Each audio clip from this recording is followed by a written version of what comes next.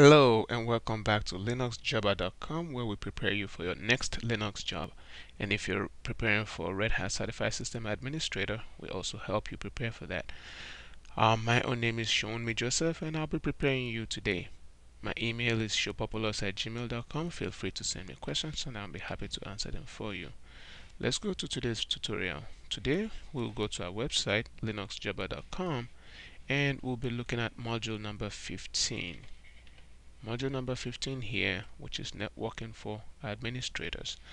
And here are the tutorial videos if you want to learn something from them. Today we'll be looking at practice questions. So we have done number 27 in previous videos, and today we are going to be working on number 8.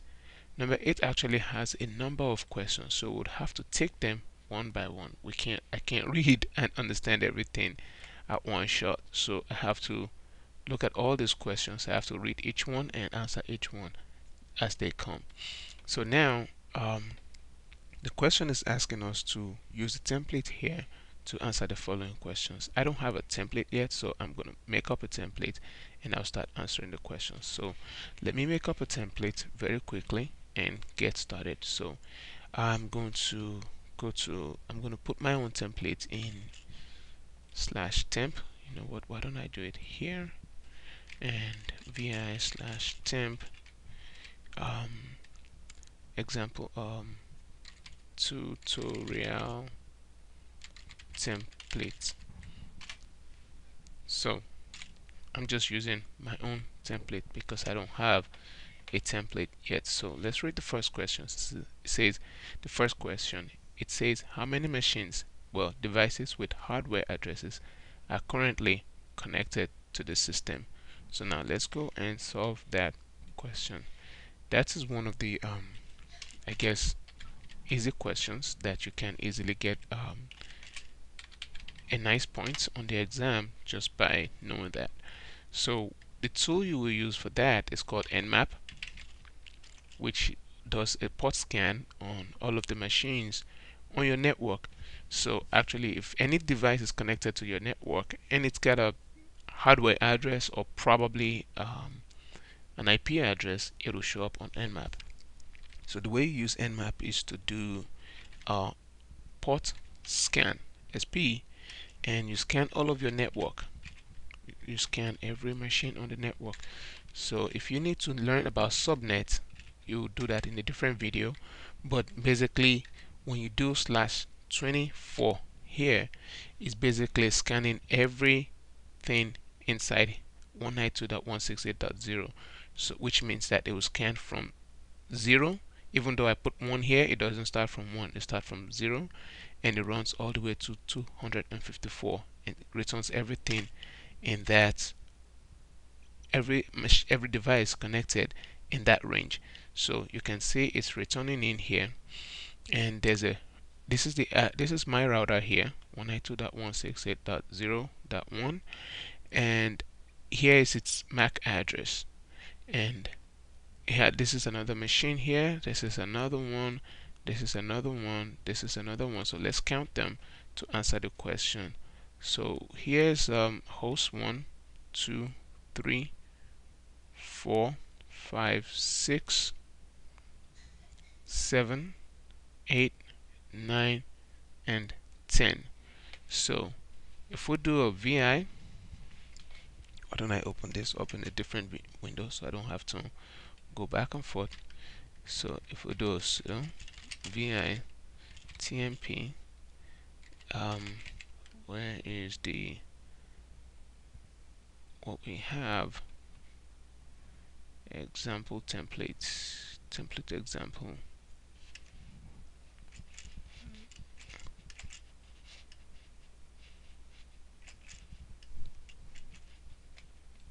tutorial template. So if we do that, if we put number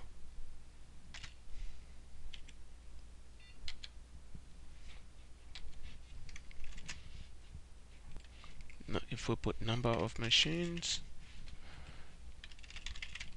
number of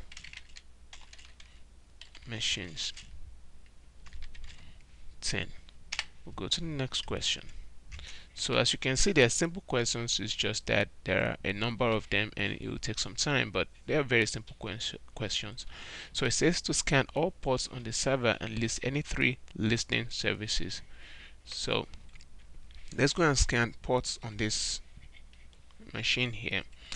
So if we want to scan ports, what do we use? We use netstat, and then we do /n. Let's do n first, and I'll show you what the answer is. Now, if you do, I just want to show you here, if you don't put any pipe in there and you don't scroll carefully, it'll run through a lot of things and you won't be able to get your results. Then you have to scroll up and start looking for them kind of quietly. So what you want to do is that you want to pipe this through more, and then this will give you the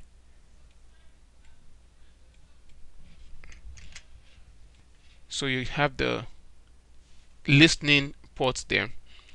So if you do, what you want to do is that you want to put a NL, and as you can see, this shows you more. But then what happens with the NL option is that it tells you the port numbers, but it doesn't give you the service. So you have to know which service is using this port. So we know 22, we know this is SSH, we know 25 is mail, which is SMTP, and so on and so forth. So if you don't know how to translate them, if you don't remember, what you can do is that you can simply then use the L command, and then you can see this is a SSH and this is SMTP, which is the mail service, and this is running on localhost, so that they're not using our machines for sending spam mails. So all of this is this is what you need. So now the question says to list 3 services that are running. So now we know the SSH service is running, we know the SMTP service is running. And how do we know they're actually running? If you go here and you expand this, you can see this is LIST, which means it is listening. That's what that means. It is listening.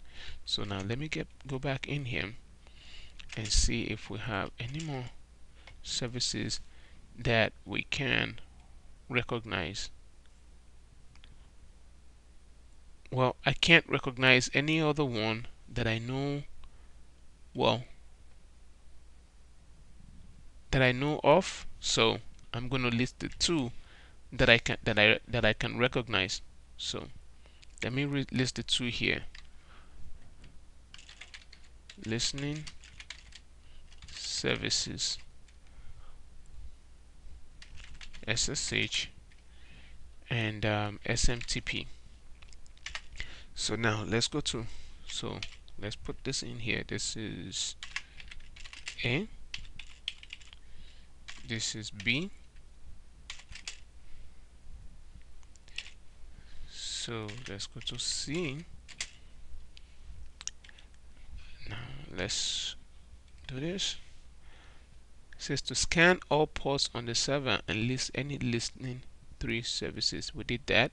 List the first 3 routers on any path between your machine and google.com. So to get that one done, you have to use a tool called traceroute. So if you do traceroute, let me clear the screen first so you see clearly. So if you do traceroute between your machine and google.com, see, this is all a packet. What happens is that a packet is sent from your machine to google.com, and this is the path that the traffic follows before it gets to google.com, which is this IP address here, and this is the starting point here. It's trying to get to this IP address here, and it made 30 hops to get there. So will send 40 bytes of packets down there. And the first IP address, the first router it hits is my router, the one that sends it out of my house to my service provider, which is this is my IP address here. Now this is the first router at my ISP, my service provider. This is the name of their router, and this is its IP address, and that's what the question is asking us to list. And this is the second one.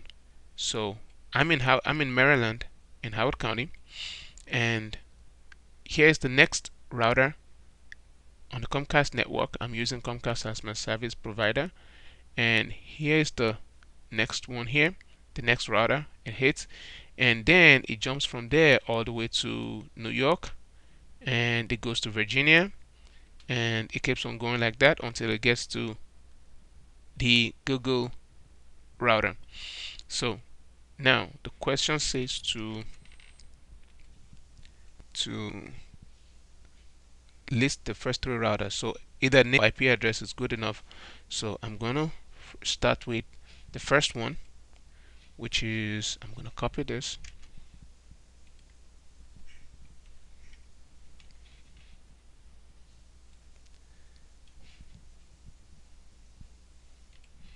and here I'm going to list it, and then I'm going to do the next one,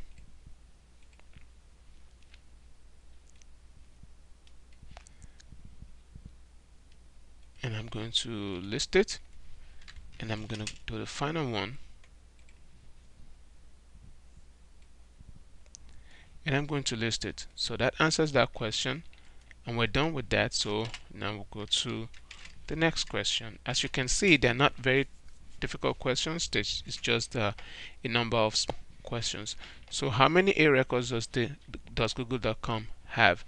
If you do a dig on Google.com, you'll see all the A records that Google.com has. So first I'm going to clear my screen, and I'm going to dig Google.com, and it has this many A records: 1, 2, 3, 4, 5, 6, 7, 8, 9, 10, 11. So I'm going to answer the question: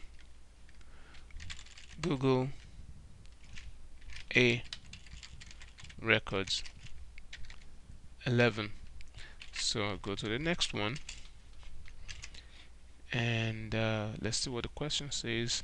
It says to list the IP address of the first three authoritative servers for Google.com. What we know is that Google used to list their authoritative servers. Now they don't do it anymore. So we have to use a different trick to get as close as possible to our answer. And what you can do is that you do the same dig at Google.com, but now you use, say, list name servers. Name servers are actually the authoritative servers. So we can go into a different tutorial on that one there. I don't think that it makes sense to divert our attention into that right now, but I'll do a dig Google.com just so you can see what shows up. So what shows up here is Google.com here, and this is the name server, and NS stands for name server, and these are the name servers here, and it gives you an additional section which what that does is that it basically gives you the IP addresses of the name servers. As you can see, there are different IP addresses if you look at the third octet. So what happens here is that there's a big difference between this one here and the first dig that we did. If you notice what's happening here, this just gives us an answer section, which means that every time you type in google.com into your browser, you're asking for this domain name google.com. Any one of these machines can respond. Now, the name of this machine, just like my machine has localhost, localhost is the name of my machine right here, or I have another machine called Minidell.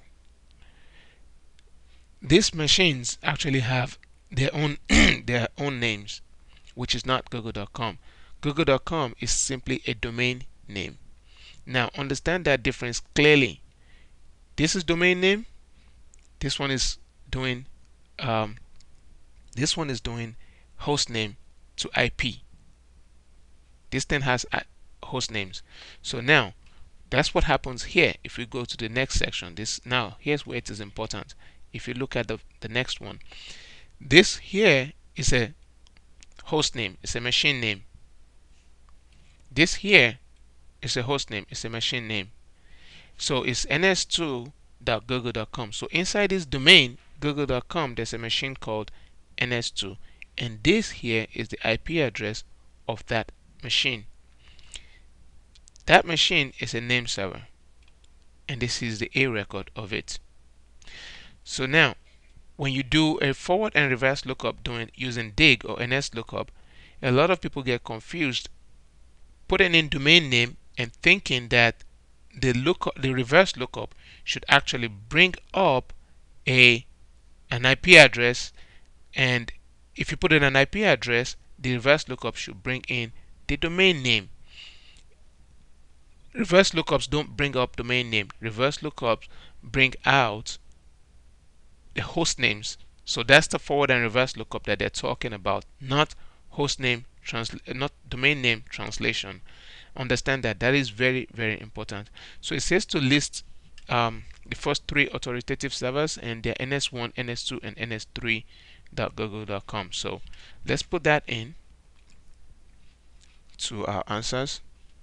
So it's ns1, ns2, and ns3.google.com, and you can expand this other two later on. I just don't want to spend time on that right now because of the video. So now let's do the last question, the F, and let's see what the question says. It says to do a reverse lookup for one of the IP addresses and the listed associated domain name. Now that's where it's very important to understand that domain name doesn't necessarily mean host name. So now, if we want to do a reverse lookup for one of the associated, let's see, do a reverse lookup for one of the IP addresses and list the associated domain name. So we can do a reverse lookup. Two ways we can do reverse lookup. So we can do a dig. We can dig this. We can dig ns name servers at google.com, and that gives us this. So this is called the forward lookup. We put in the domain name. We put in this name here. It gives us the IP address. It's called forward lookup. So if we do a dig on, this is called the forward lookup. You dig this, it gives you the IP address. So the question section says, give me the information on ns3.google.com. We get the answer section, which says ns3.google.com. Here's its IP address. Now we do a reverse lookup, which is dig-x, which means reverse of this IP address, and that tells us the answer section that it's ns3.google.com. Now, if we choose to not do it that way, we can also use nslookup for that same IP address. nslookup will help us do reverse lookup, even forward lookup actually. So we're doing a reverse lookup on this, and it tells us the name is ns3.google.com. Now this is the host name of the machine, not the domain name. So now to answer that question, which says to do a reverse lookup and list the associated domain name, the associated domain name is actually ns3.google.com. Google.com is the domain name.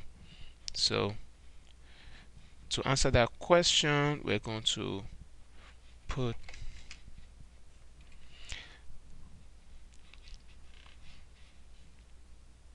we're going to put ns3.google.com, and the domain name is actually google.com. That's the entire domain. That answers our question for question number 28. That ends the question. Thank you very much for watching this video. My own name is Sean Joseph here at linuxjava.com. My email is showpopulous@gmail.com. So if you have any questions, please forward it to me, and I'll be sure to answer your questions for you. Thank you very much for watching.